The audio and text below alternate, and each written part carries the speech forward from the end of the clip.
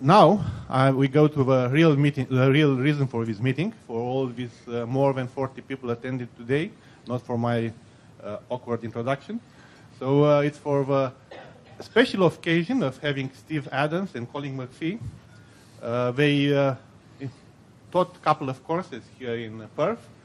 So they are also available now. They made themselves available to us to do a presentation for us. So I think you already know them. I don't need a lot of introduction. They published books which are reference books in saturation height function and in core analysis. But I will let them talk more about themselves.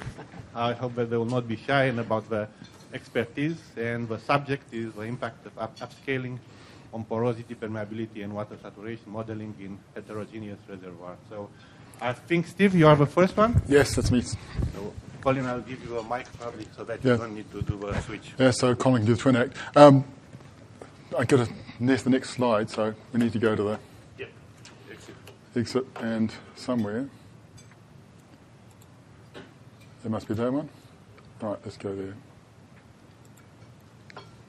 So let's start with the beginning. Topic of the that we're going to talk about is we're going to talk about heterogeneous reservoirs, and the reason we're going to talk about these is because generally we don't do a great job of describing these things in our work.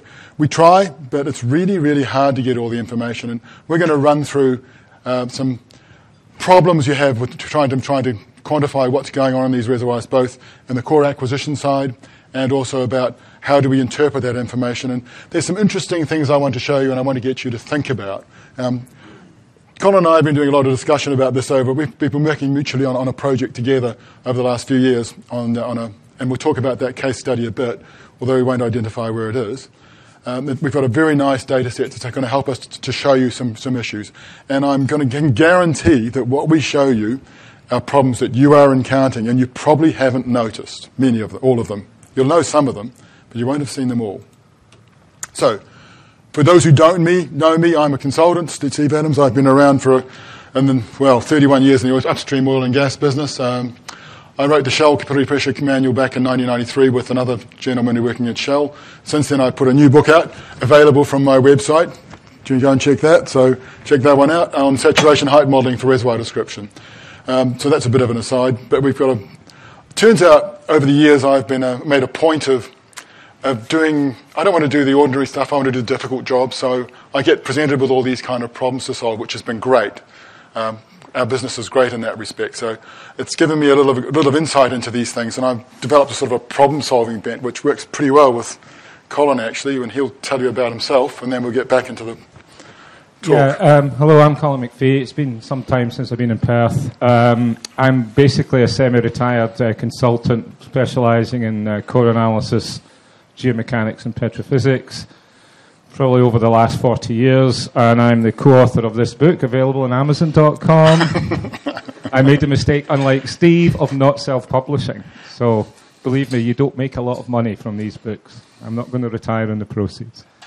So that's me. I'm going to be talking about the core analysis side of this particular example. So I'll hand back to Steve. Yeah. Colin's right. You don't make a lot of money when you self-publish either, by the way.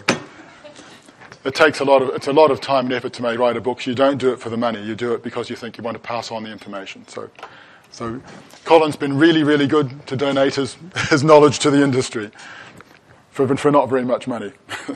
Buy on Amazon.com. So what are we going to talk about? Upscaling. It's a word that we encounter a lot in our business, so we're going to talk about it here in a little more detail, probably a lot more detail than you're used to seeing, and we're going to talk about why it matters.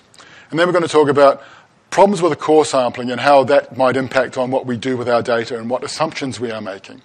And then we're going to do some simulation exercises, just looking at homogeneous reservoirs and upscaling in there, and then we're going to do some upscaling in a simple binary, poor reservoir, good reservoir system to show what happens when you do it there in a model. And then we're going to look at a case study and see what happens. So we're going to look at some very high resolution data, 1 centimeter type scale, porosities and permeabilities, and then we're going to look at what that looks like on the logs, look at some core plug scale data, and then there's some wireline log scale data. We're just going to see the differences between these data sets as we upscale between each different set.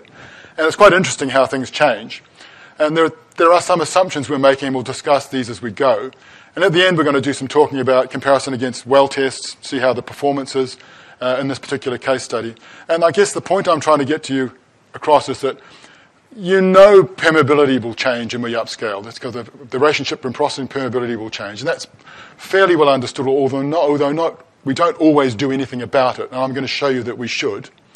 But we don't recognize is there's actually an impact on saturation height modeling as well, unless there's if there's a permeability relationship with water saturation, and there usually is.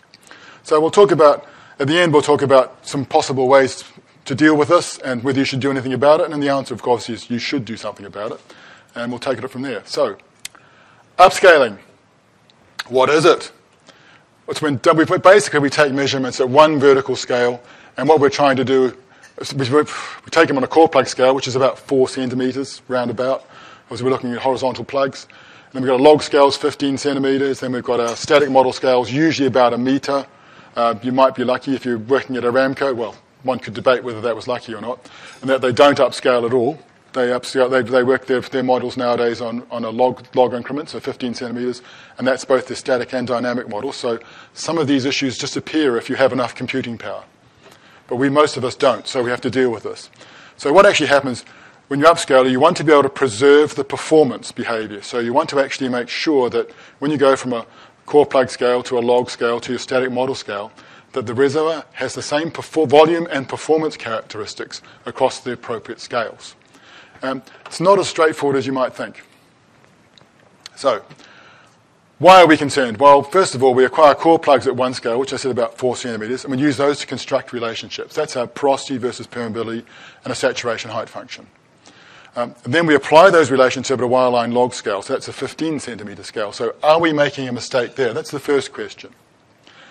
Then we log scale. The log scale data is averaged up to your static model, which will be the 1 to 2 meter scale, depending on the dynamic or static model. What we would like is the reservoir performance and the reservoir description at each of those scales should match the actual performance of the reservoir if we actually produced it at that scale. That's what we really want.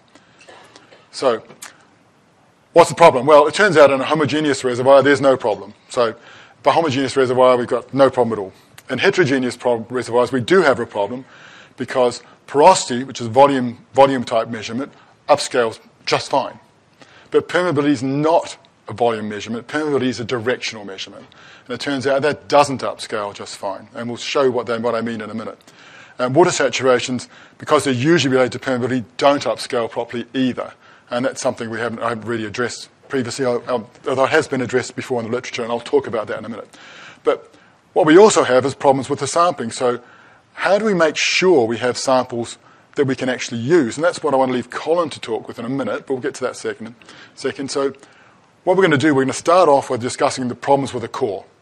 And on which in the core, the reason this is important because core is what we base our primary relationships on. We base our porosities and our permeabilities and our water saturation height models on. And then we'll do that. And then we'll talk. So Colin's going to talk about the core problems. Then we'll talk about some simulations, which I'll show you some simulation results. And then we'll show what happens in the binary system. And then we're going to illustrate what happens in a real core case. And I've got some really interesting core plugs to look at, as you'll see. So Colin's going to talk about routine core analysis problems. And unfortunately, it's not as nice as we'd like it to be. Yeah, this is a real example of some of the challenges you face, not only in upscaling, but in actually getting measurements. This is a fairly heterolithic sandstone reservoir. I'm going to talk about the problems we had actually trying to get plugs that you could measure things on. I'll talk about how we had to change the system. And then I'll talk about how some inaccuracies in the measurement can feed into the problems we had. And you'll see that with what Steve is talking about in some of the upscaling. Okay, this is just one well, 400 plugs, 1.5-inch diameter plugs, taken at roughly 1 per 30 centimetres, 25 centimetres, plugged with kerosene. The clay content in this reservoir is variable. Initial XRD suggests it's between 10% to 16%. We wanted to condition the core for total porosity measurements. So in that case, we would try to do hot soxhlet cleaning and conventional oven drying at 106 degrees Celsius. to make sure that if there's any clay-bound water, this could be removed so that we could be measuring total porosity. When we started cleaning the plugs, we've got a very high failure rate. But particularly in the heterolithic intervals where we had sand shale lamina, sand shale clasts. And what we realized probably was that hot toluene takes the water out of the clay. And we think this boundary between the sand and shale was dewatered by the hot toluene cleaning. And that promoted failure along the bedding planes of the core plugs. So we looked at lower temperature cleaning, and for those of you who know this, you could go to cool soxlet, but that would take years in this case. We looked at flush cleaning, but it's $650 a plug. Found it was a little bit expensive when you get 400 plugs. So we used this total immersion soxlet apparatus. The advantages of this is that it's lower temperature. That was a principal advantage rather than retention of any clay-bound water and reducing interfacial tension. The whole thing about this was it was lower temperature. So the aims of the subsequent measurements were to try and minimize the risk of plug failure and capture as much poroperm data before the plugs fractured. So it was a bit of a weird routine core analysis program, basically involving 3 cycles. And part of this was driven by the fact that permeability is only possible on an intact plug. You've got to have a cylindrical plug. On fractured plugs, on misshapen plugs, you can measure porosity and grain density. So what we're looking at is determining ambient condition porosity and clinker permeability in this particular well at reservoir net confining stress. So the first cycle was basically we cleaned it in toluene and humidity oven dried the samples. We measured porosity, permeability, and grain density on every sample. This meant that there's a risk of salt or residual oil in some of the plugs, so we'd expect perhaps the porosity to be reduced, grain density to be reduced, and the permeability to be reduced. So after this, we then cleaned it again in the hot stock, in the total immersion soxlet with methanol, and then humidity oven dried it at standard conditions. This runs the risk that in a shalier sand, any clay-bound water might still be retained. And the porosity is somewhere between total and effective. And then in the third cycle, we basically did conventional oven drying at 100 degrees Celsius, and that should remove any clay-bound water. This technique, and in retrospect, we maybe could have looked at other ways of protecting the plugs as well, but generally there are far fewer plug failures, and this was then transported to the other 3 cored wells. And what we found is if you look at this is the change in porosity, and this is a change in permeability between after toluene cleaning. Basically, we found that there was little significant increase in the porosity and permeability. In other words, toluene on its own probably was quite effective at cleaning. What we're probably more interested in is the change in porosity and the change in permeability after conventional oven drying, after cleaning and humidity oven drying. So cycle 3 to cycle 2. So that's a difference in porosity, that's a difference in permeability. And what we clearly see here is in the kind of lower permeability samples, and the red are fractured samples, and we ignored those. But when you look at the intact samples, which are shown as the large dots, what you see is, as you would expect, a small increase in porosity in those samples, but generally, where you get above about 16, 17% porosity, there's hardly any significant change. What you're seeing there is just random error, and that's within the acceptable error range for porosity measurements. So we couldn't see much there. Same with permeability, apart from in the 0.1 millidarcy and below.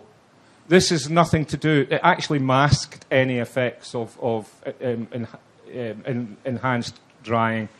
And this was due to basically inaccuracies in the measurement.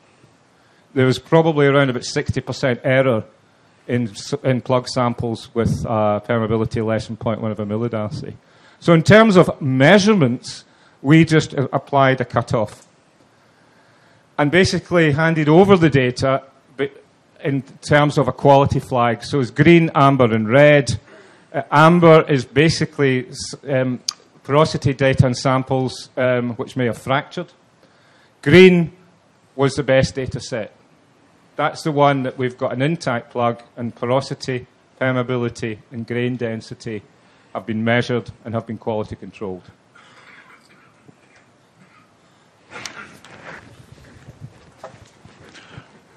Okay, now before I show you what that data that Colin's talking about, how it all came together, what it looked like, I'm going to show you some simulation exercises we ran. And the reason I'm going to do that is because the simulation exercise will run on homogeneous reservoir just to illustrate that the methodology we're using does make some sense in a homogeneous reservoir.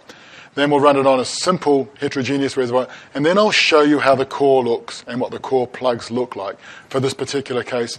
And the reason I want to do it this way is because you can get an understanding of how you might expect things to vary, and then you'll see how it actually works and see how things go. So, it comes out much better on the screen over there than it does on here. Now, I've just got to turn this around so we can see. So what we have here is a straight up homogeneous reservoir, 50 millidarcy rock, 20% porosity. And what you need to do is look at these curves on the right-hand side and see what they are. So this track is a porosity track showing 1,000 to 1,100 meters subsea, and it's just homogeneous. This is just a model. Permeability is on this track, and see around 50 millidarcy. And on the right-hand side is a water saturation track. Now, what you need to know here is that water saturation is generated using a J function, so saturation height function. So it's using porosity, permeability, and a J function. So we've got a transition zone at the bottom. You'll see two lines on these curves. You see a blue one and an orange one. The blue line is always the 1 centimeter resolution curve. So I'm going to show you a series of displays. So the blue line is always 1 centimeter. And the orange one is the upscaled version. So in this case, it's upscaled to 5 meters. And you can see that there's absolutely no difference between the porosity and permeability upscaled. No surprise. It's a homogeneous reservoir. There shouldn't be. You do see a small difference at the bottom of this. Hang on, turn that off. Small difference in the water saturation to the bottom, and that's just down to averaging over a transition zone, and the layer thickness is just too thick. So what I'm going to tell you now, and you have to take my word for it on this one, is this is a 5 meter sample averaging, and the 4 centimeter, the 15 centimeter, 1 meter, and 2 meter, they look almost exactly the same, only just at the bottom end you'll see they fit better to this curve at the bottom. So that's a homogeneous reservoir. Let's look at this heterogeneous reservoir. So this is what the reservoir looks like. We've got 5 meter beds, and it's 0.02 millidarcies on the millidarcy here, and on the other side it's 200 millidarcy. And we've got a linear porosity relationship. So if I was to draw a poroperm line, it would join those two dots. So that's the poroperm relationship on the bottom right. You're just looking at two permeabilities. So it's either 0.02 millidarcies or 200 millidarcies. That's the first point you need to get across. So that's at 1 centimeter. So let's see what happens when we take these and we go up to a log scale. So log scale data is 15 centimeters odd. And you can see straight away, even with 5 centimeter beds, the model changes. So our poroperm model has changed from the straight line down here to this orange line. And that's because we're upscaling the permeability in a linear fashion and displaying it on a log plot, which is fine. It's behaving as you would expect to do if you investigate it. So that's what we expect to see. What I'd also like you to note, if I actually do the numbers and calculate, even though you can't see much difference between the orange and the blue on these curves, there is a 3% difference in net times porosity times hydrocarbon saturation already. So the net's decreasing, the EHC is decreasing by 3%, just going from the core, so 1 centimeter to a log scale. So it's already decreased there. Just bear that one in mind. We go to 1 meter scale on a static model. So you can see over here, these points are still on the same line, but their location on that line is changing as we go. And you can see more differences on the orange and the blue over in the permeability and also on the hydrocarbon saturation track. What's interesting here is we're seeing this impact even on the thick 5 meter beds. There's still a change. It's just the way that it's all about how we do our boundaries these days. So when I first started in the oil industry, we first didn't use computer. We used to draw maps by hand, of course. And then the first static models we used to build, the boundaries always used to be at the formation boundary. So if there was a change in reservoir properties, we would put the formation boundary at that location in our static model. These days, we just do it on a depth basis. Every 1 meter or half a meter is our vertical thickness. thinking we're covering the geological boundary. So maybe sometimes we don't always improve things. Changes should really happen at the geological boundaries if you can do that. Anyway, so I digress a little bit. So something's changing there. Poroperm going up to 2 meters, and we're again seeing the poroperm model changing. So we're seeing this over here. So that's pretty much as we expect. What you do now is notice if I go at the water hydrocarbon saturation, so you look at the orange curves now, that's the upscaled version of the data. And you can see, yeah, we're starting to get some issues in our water saturation and our permeability models. In this particular case, it gets an increase in net times porosity times hydrocarbon saturation of 3% over the log scale data, which in turn was already, it was one log scale, where was it, log scale there. It's 3% down from the core data, so that's okay. We can go to 1 meter, that's okay. 2 meters okay, but when I go to a 5 meter scale, this is why you don't use thick beds, by the way. So the poroperm model has now got either everything up at the high stuff and, everything down at this low perms, but that has a significant impact on your EHC. So it's an increase of 27% over your log scale data. So the saturation height model is now wrong, and unacceptably wrong by upscaling if you don't adjust your perms. So let's have a look and say, what happens in a real case? So I'm going to show you some very high resolution data from a core. And we're going to look at core plugs, we're going to show you some logs, and then I'm going to show you some upscaled static models. And the way I'm going to do this is I'm going to show you the raw data first, and then I'm going to show you what happens when you actually physically upscale the data. So here's the raw data. On the right-hand side, you can see a lovely piece of core from 2619 through to 2626, and I couldn't put all the core on here, otherwise you wouldn't be able to see it. But you can clearly see this is not a thin-bedded system, it's a heterolithic. We've got a lot of different things going on in here.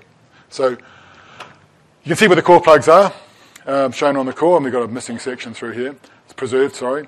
So we've got a whole lot of stuff going. This is obviously the best reservoir element, but you can see oil staining in these elements through here. And essentially there's nowhere here you could put a core plug and guarantee that it was going to be perfectly homogeneous. On the left-hand side, you'll see a couple of logs. One says phi high and K high, and they're high-resolution porosities and permeabilities. How I calculated them is a paper in itself, but essentially it's based on a UV trace through the core and a transform derived from the homogeneous core plugs that we did get. So that's just a quick summary, but we have a high-resolution version of the porosity and permeability over here. We're going to use those in a minute. And they don't look, this, for instance, if we look at this unit here, it doesn't look as though it's changing a lot. That's only a scale issue. If I was to zoom in on that, you'd see a lot more changes taking place. It's just a display issue. Okay, so what do the core plugs look like? So let's just get this straight. We're at a high resolution here, 1 centimeter. The next slide is a core plug scale. So what I've got on the right-hand side, I've got my high resolution porosity and permeability. And at the core plug scale, I've got the red points, the core plugs, porosities and permeability. And there's a blue line is the mini permeameter. And a mini permeameter is effectively a core plug scale type measurement, except there's a whole lot of core plugs next to each other. It's not the same as a really high resolution measurement. Colin might argue a little bit, but not too much. What you need to do is also look at the core plugs. And the core plugs look much clearer on the screen than they do on this screen, by the way, so you can actually start to see a bit of texture. See, these are supposedly homogeneous core plugs. They're clearly not. We've got these features in here. You've got cracks running through here. You've got another crack running through here. So you can see why there were problems measuring the reliable porosities and permeabilities. That shouldn't really be a surprise. So other things that might be at a core plug scale would be things like an FMI or an ultrasonic measurement, and maybe the dip meter resistivities you could use to give you a core plug scale type measurement. And here's some more core plugs just to show you that even this one here is probably the most homogeneous plug that we've got a photograph of. And even here, if you look carefully, you'll see we've got some cemented streaks in through here. So we do the best you can, and that's our nature of our business. We do the best we can, but sometimes we have to put up with these kind of problems. Okay, now we're at log scale data. So what I've got here is, again, over this porosity track, you'll see the high resolution porosity, a permeability, mini permeameters on there. Now I've got a log porosity, and you've got the wireline log curves on the right. So there's a log porosity on there, and there's a log derived using the core scale poroperm model. That's the light blue over the radon, all of it. So already you're seeing over here, you're seeing that the high resolution data is, well, you go down to the mini permeator, it's being sucked down a bit, and then we see again when we look at the log scale data, it's no longer representing the peaks. That means if we use this description, we're not going to describe the dynamic performance properly. Okay, you might get the volume performance volume okay because the porosity average is probably all right, but you will not get the dynamic behavior of the reservoir correct. Now if I upscale that again to a 1 meter vertical scale like a static model, that's the magenta lines you'll see on here. So you can see again shale fraction, porosity, but we're starting to lose, really are losing porosity resolution, and certainly our permeabilities are definitely being well and truly impacted by that upscaling activity. And you can see, of course, this is where I was referring to before on the hydrocarbon saturation track. You'll see, because we haven't got the bed boundaries at the same location as the geological boundaries, we have got some mismatching issues. That's standard these days, unfortunately. So I'm not going to go to the static model scale because it doesn't serve any more purpose to illustrate than we've seen already. So there's a few points you can get out of this straight away. And that's, first of all, that your porosity, the way we work in our business is we take our porosity permeability transforms, derived at core plug scale, and we apply them at the resolution of the logs.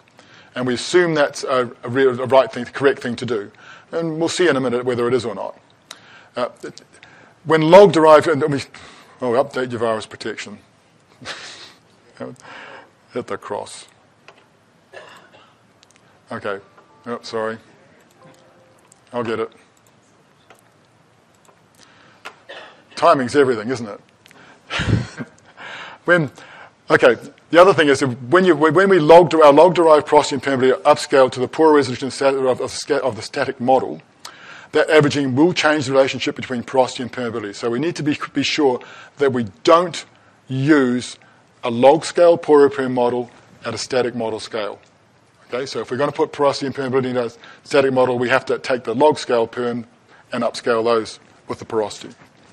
Okay, that's basically down to the difference between volumetric upscaling and directional, which you use with the perms.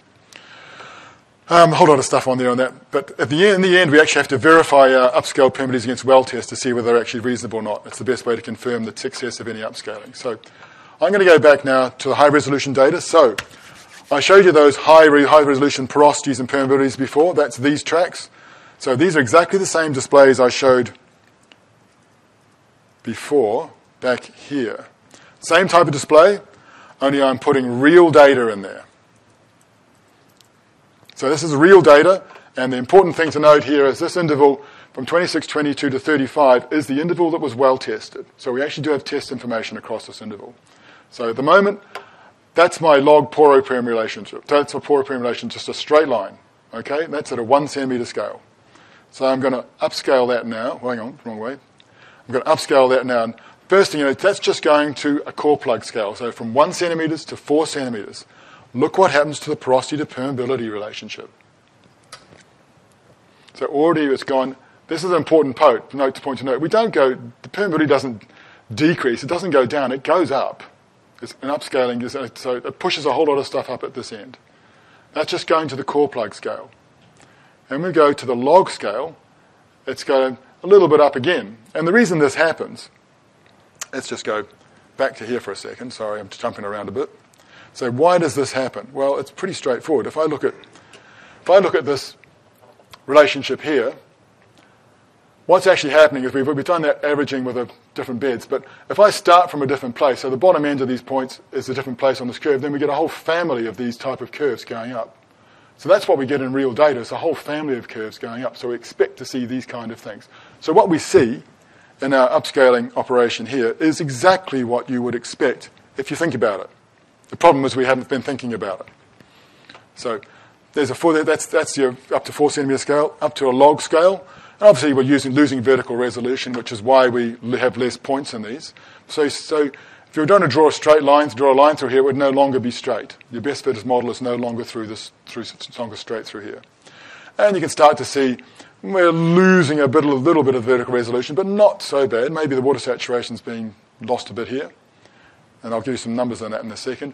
But when I go to a static model scale, if we don't model these things properly, we're losing a lot of the performance behavior. So, I mean, look at this water saturation averages. So there's a whole lot of things going off here. We have to be really careful. So poroperm we might get right, but the water saturation actually has an impact, and we'll talk about that in a minute. Dynamic model scale, then there's just a whole lot of stuff going wrong. But you see what I want you to notice, the poroperm model has changed. So we go from core photograph scale to a core plug scale to a log scale to a static model scale. So you can't use the same poroperm model for different scales. That's a really important point I want to get across. But there's some interesting things going on here. You think, well, so what can we do? What is this telling us? Well, this diagram is trying to show you something a little bit more complicated. What I'm showing here is core plugs in light blue on the right. Overlaid is the log-derived log scale upscale. So let's start again. I'm starting with the really high scale data. I'm upscaling it to the core plug scale to give the light blue. Then I'm upscaling that light blue to the orange data, which is the wireline log scale data. Then overlaid on that in green is the core plug data. So that's the porosity and permeability from the core plugs. And what's really interesting about this is, first of all, that orange and the green core plug data appears to overlay the log scale data pretty well. Apart from this point at the bottom, which you may have noticed is below 0.01 millidarcy, which we can tell from what Colin said before is in fact a load of rubbish. Those measurements are unreliable. So we can discount that stuff. But what's interesting is this actually confirms that we can use our core plug data and assume it's valid for the wireline log scale. Okay, so this is actually showing that we can do that. The bottom is I make this assumption that we can do that is valid in this case. I'm not saying it's always valid, but it is valid in this case. I haven't run enough examples of this to see if it's valid everywhere. In our business, we assume that it is, but it's probably something we should check occasionally. Okay. Again, so probably from the proceeding, it's clear that we shouldn't populate static or dynamic models with perms based on porosities in those models and the log scale porosity to permeability transform. And the reason I mention that is because I'm still seeing people do that. Okay? Don't do it. It's going to underestimate your reservoir performance, which is one of the things you really don't want to do. They should upscale them together. And say which upscaling process you use depends on your geology and fluids. But most cases, especially even a heterogeneous reservoir, most cases we're assuming we're getting lateral flow because the KV goes to 0 in these things. Vertical permeability goes to 0. So what can we do? Well, we can test this against some flow tests. So we had an interval 2620 to 2635 was flow tested, giving a KH around 1588 millidarcy meters. Now, I want to compare that performance with what I've estimated from my upscaling of the logs. So the high resolution data, upscaling it properly. But you've got to remember that the K I'm getting from my logs is a single phase permeability. I flowed oil in the presence of water, so the well test is a two-phase permeability, which means if I'm going to compare them, I have to transform my upscaled core data, we'll call it core data, upscaled high-resolution data. I have to transform that to a second two-phase data. And I've shown that down in here, and there's a table with it all, but essentially it summarizes. After fluid correction, so that's correcting for two phases, KH from the high-resolution data is 1,843 meters, which is more than we got on the well test, while your conventional poroperm model, so that's one you would have got from a log scale data, if you just did your normal log scale data, is 1,064, which is underestimating. Now remember, we're just doing simple linear averaging, so if you had harmonic or geometric averaging, it would be worse. Okay? So what we're seeing here is that if we don't do this, we're going to underestimate our dynamic performance. And the reason this, I said the high-res data overestimates the KH, and there's a real reason, it's a good simple reason for that, and that's because, if I go back to the core photograph, that's because the beds in this aren't linear. They're not straight, thin-bedded systems. If it was a thin-bedded system, then the chances are the perm, as we've described it in the well test, would be much closer together. So what we've got here is a system where the oil has to flow, it can't flow in a straight line horizontally. It's actually got to do a few wiggles on its way. So we've got somewhere between the conventional and the high-resolution approach, and that's the 1588 we saw in the well test. So In reality, assumption of horizontal flow used in the upscaling and high-resolution data is only partially valid in these kind of rocks. So if a thin-bedded system, it might be much more valid. And this approach would work there too, by the way. Okay, now this is a bit I haven't sort of touched upon a little bit before, but water saturation is also impacted by this because your saturation height functions, unless you're really lucky, are permeability dependent. And permeability, again, is scale dependent. So in this particular case, I did keep track of the numbers, so when you do the upscaling. And it's a very interesting bit about this. The saturation height function will generally overestimate oil saturations. And if we're using a log scale data as your baseline, it's a 14% overestimation unless you correct your saturation height function. Okay? Alan Johnson put a paper in the SPWLA last year in London talking about all this stuff, and he made a suggestion there about, and Alan lives in Aberdeen, Colin knows him well. And I had a good discussion with Alan about this at the time. Yes, Alan suggested he wants people to use a second permeability in your model that you can use there to describe the saturation height function, which is different from the dynamic behavior. Now, I'm just a simple petrophysicist. That seems to me an overly complicated way of doing it and confusing way to do it, because people will go, well, which permeability do I use for what? So it turns out it's much easier just to put a scalar into your saturation height function to match a log. So the way you do that is you upscale your poroperm data, then you run your saturation height function, and then you tweak the saturation height function so it matches the correct volumes where you need them. So you do actually have to test it, and you have to test it in some example, what's the best way, some representative wells from your field. So you really do have to test it and check it. And it's interesting because when Alan pointed this out, it rang a bell in my head, and I went back through my files. And that's the other advantage of being a consultant, by the way, is that your files go back a very long time because you don't lose them every time you change company. And I found I'd actually looked at exactly this problem back in 2002, and I'd got sidetracked off it, but I'd noticed exactly the same thing. So this is a valid concern, and I've checked a bit. We've done some work on this. So check your saturation height functions. Okay, so here's a summary on the water saturation. No impact in homogeneous reservoirs. You don't have to worry about it. It only has an impact when you've got heterogeneous formations, and it turns out it only really has an impact if your permeability is less than about 50 millidarcies. So if you've got a good reservoir, most of the reservoir about 50 millidarcies, you probably don't have to worry about this issue. But if you have beds in your reservoir that have got hydrocarbons in them that are less than 50 millidarcies, you should check. Okay? And you should also check if you're getting, closer you get to the transition zone, the more it becomes an issue. Depends on the thickness of your beds. It's just one of those things you need to run through the exercise and see. So, what else we got? So at the bottom, the important point is you need to carry out some upscaling trials. Don't trust that the assumptions that you've been making are always valid. Because we found in this case that some of them are, some of them aren't. So the fact that the porosity and the permeability from the core plugs are valid for the log scale. The reason that's worked is, this is one of those nasty things you don't want to say, but I'm going to have to say anyway. The reason that actually worked is because what actually happens, one of the problems we have when people take core plugs is in that we want, as a petrophysicist, I want those core plugs to be regularly sampled. So I'd like them every 30 centimeters. So that means they're really easy to run a filter over and compare with the wireline logs. But what happens in the lab is the lab technician goes along and he'll go to that 30 centimeter point and he'll go, well, that's a nice homogeneous bit of rock, I'll take the plug here. Then he goes to the next one and he goes, ooh, if I take a plug here, I'm not going to be able to get a measurement. The plug's going to fail. So I shift it a bit to make it a more homogeneous measurement. So, and he does that as he goes through the core. And if you've seen that photograph of the core here, he's doing that a lot. But what that actually means is I'm getting biased sampling. Okay? So ideally, we don't want to see that. But in our case, it's worked because it's actually made, what it's done is it's given us a baseline to get a poroperm model that's mostly homogeneous plugs. So when we do the upscaling, we can actually see what goes on. But you have to be aware that that's what's happening in order for this to be useful. If that makes, I'm not sure if I got that clearly through or not, but we'll see when you ask questions. So what are we going to say to the end? We've got modeled and real data, and we've used them to illustrate some of the difficulties in upscaling heterogeneous reservoirs. And I want to make this point. This is one case which we've got lots of data for. It's by no means the only case where I've seen this as a problem or an issue.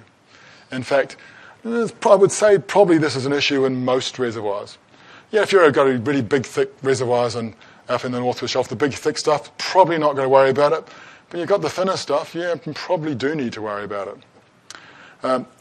The other point, all the measurements we can acquire have a vertical resolution that differs from the measurement type. So what we really want isn't what we can't measure. What we really want is what I'm trying to say there. And that vertical resolution does impact on the relationship between the volumetric properties, so that's porosity and water saturation, and permeability. So the vertical scale you're working at has an impact on those issues, on those relationships. So that's porosity to permeability and saturation height. So only in homogeneous reservoirs can you assume that those relationships between porosity and permeability or saturation do not change with vertical scale. Only in homogeneous reservoirs. Otherwise they do. So I'd recommend you always investigate the impact of that upscaling on the relationships you are using. They're not hard to do. The hardest part of this exercise we've been through here isn't the upscaling exercise, it's actually just getting the data. So that's the hardest part. So just think about scale, and I'm going to leave you at the end with this wonderful photograph of a core that you set on a set of logs. That doesn't look anywhere near as bad as that, but it is. That's the real world. So with that, we'll take some questions.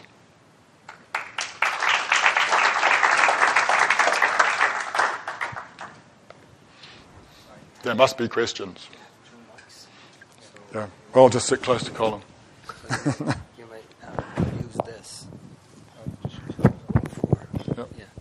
So just hold it, and then I will.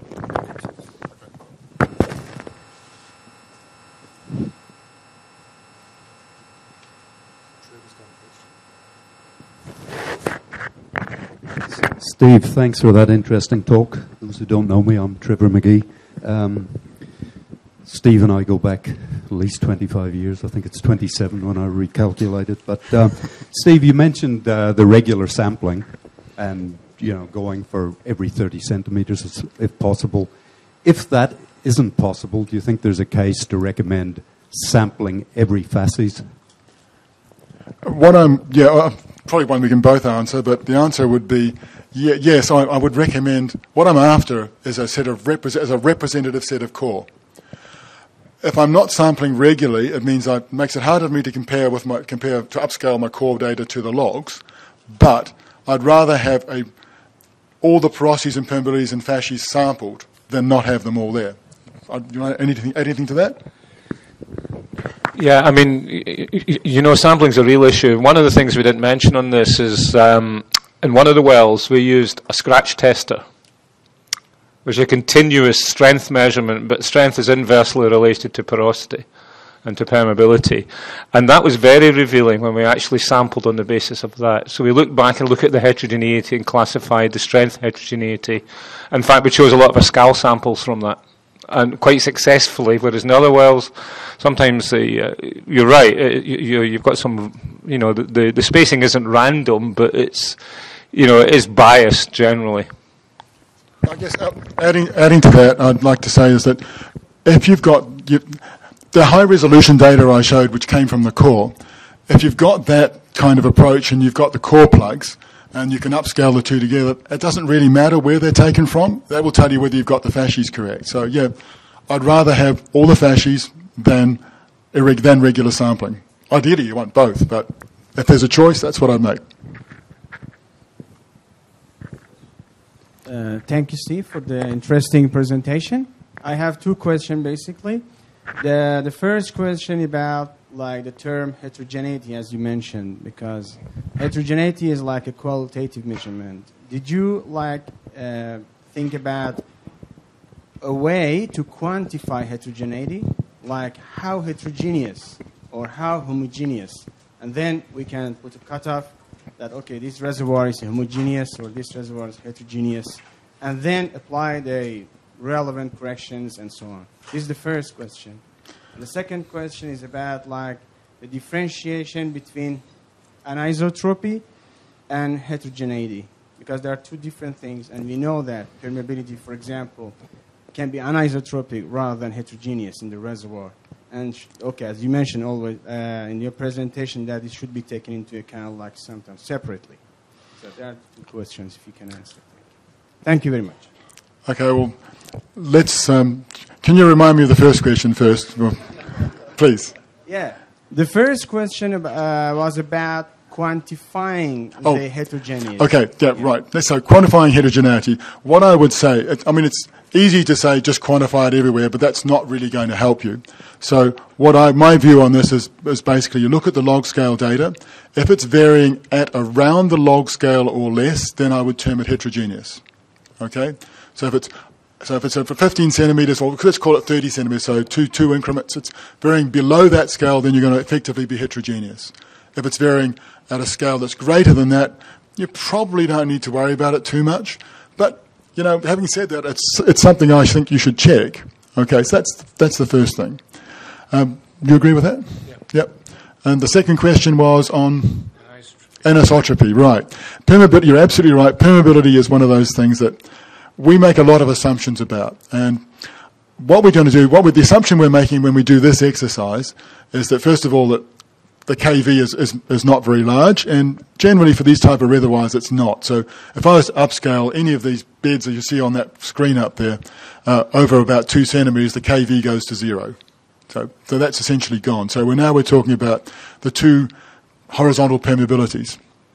So what we effectively need to know is, if we knew the direction that the things were deposited in, we can actually back out the two horizontal permeabilities, maybe we could do something on those lines. But as it turns out, we don't usually measure that. So we're making, in this exercise as we run here, we've made an assumption that the KHs are all the same, which, it's probably, whether it's a valid assumption or not, I suspect it's probably not. But in some systems it would be. But hopefully what we're doing is, because we do see a reasonable relationship between porosity and permeability on the more homogeneous plugs. So we're assuming we're seeing the maximum horizontal permeability is what I hope we're getting, rather than the minimum.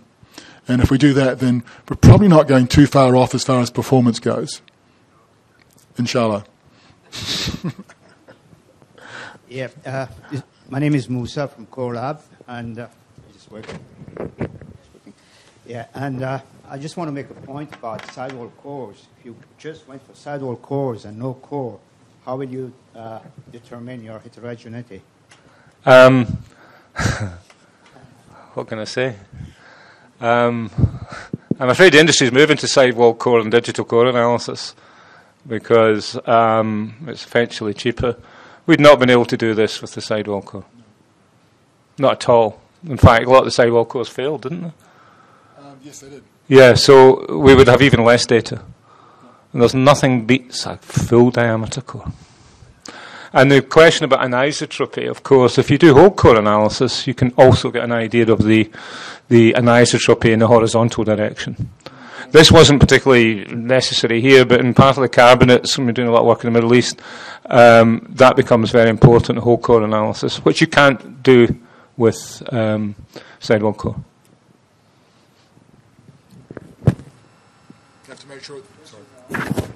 You have to make sure that core is orientated if you're going to do the whole core analysis, of course. One more, Steve, and I hope I don't dig myself into a hole here trying to explain this.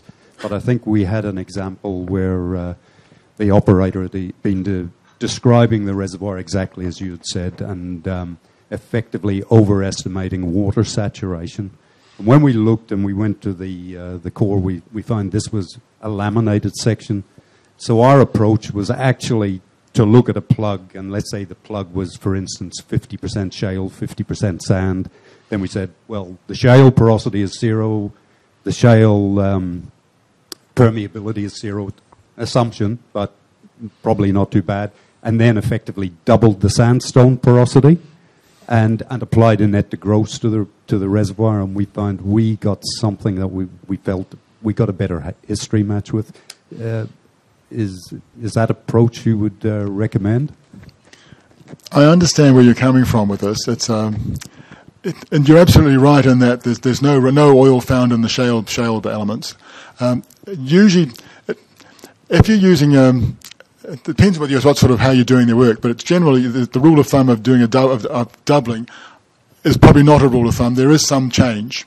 So you certainly can work out what the correction should be, and that's essentially what you do in a thin bed type approach. So yeah, there's nothing wrong with that approach per se, but you just have to remember to discount the volumes by the shale you've removed.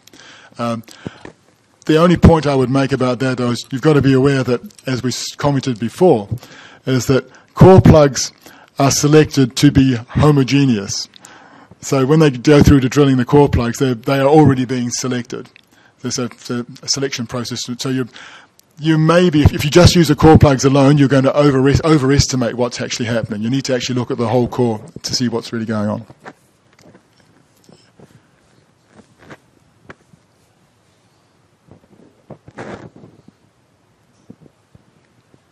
Thank you.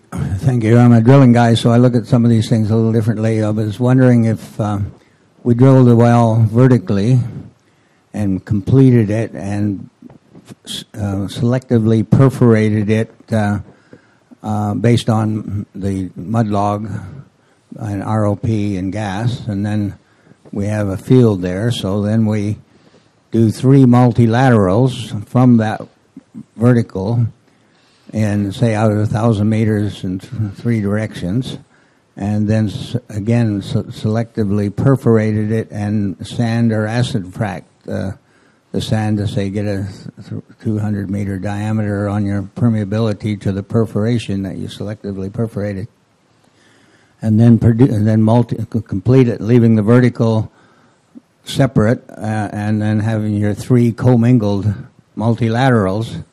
Would you be able to calculate how you get a 40% greater return on asset with that method versus what we conventionally use?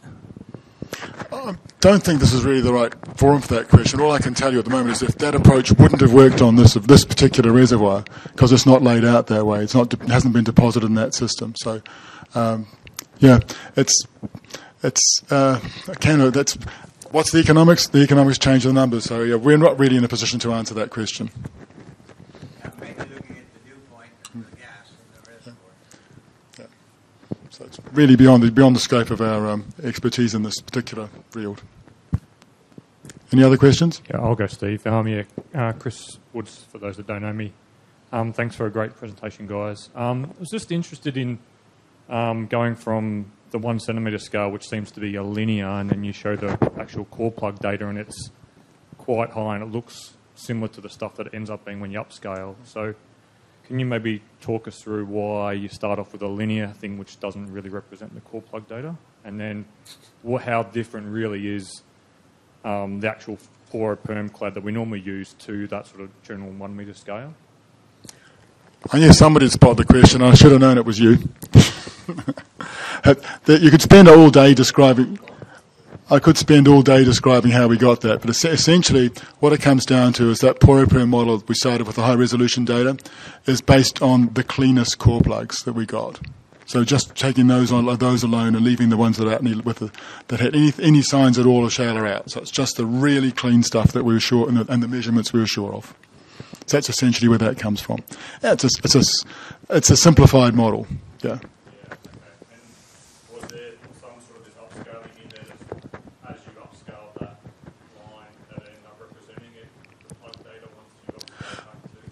Yeah, so what's actually happened is that maybe we should take this one offline because it could go on for a while. But essentially, we've calibrated that back to the original core. So we've got the high resolution data. We've calibrated specific points that we've upscaled to that core plug data and bring it back so that the endpoints are tied. It's the bit in the middle that's not tied. So yeah, there's a whole lot we can go on about it. Maybe we talk about this one offline. Yeah. Any more questions? One last question.